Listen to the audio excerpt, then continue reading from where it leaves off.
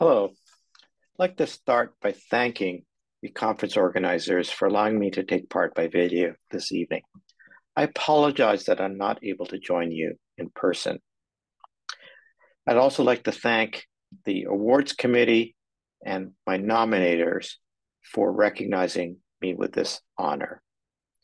It is truly a privilege to receive an award in the names of Mr. McNaught and Monsieur Taillon.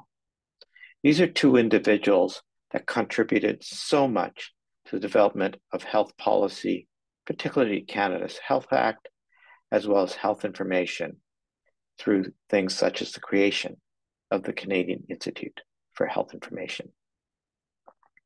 Joining the past recipients of this award is an incredible privilege. This list includes individuals that I have seen as role models and mentors throughout my career.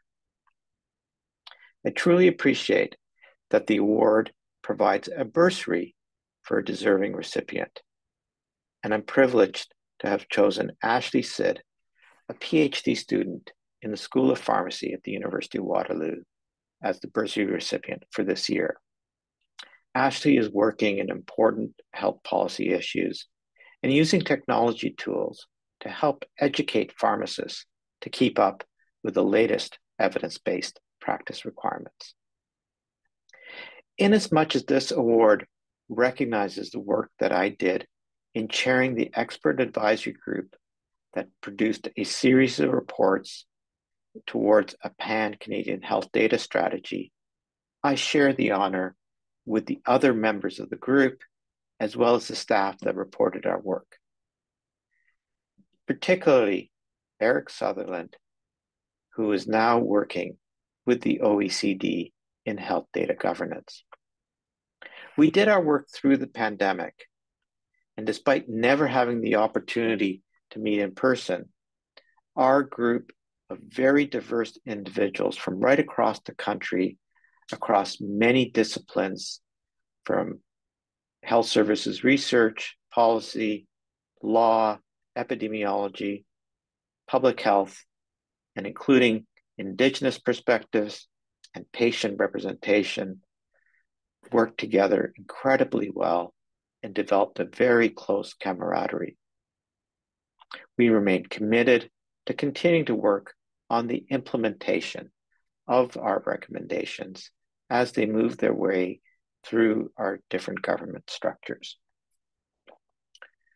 What I will note is our key findings were our challenges with moving forward in improving our health data and information systems are not technical. They're challenges of governance and accountability. How do we make the decisions that we need? And how do we hold those who make those decisions to account for living with the decisions and moving forward in a way that benefits everyone? How do we build the trust between different organizations and individuals, and particularly trust in the public and providers? In order to have trust, we need data literacy. People need to understand what we're talking about when we talk about different types of data.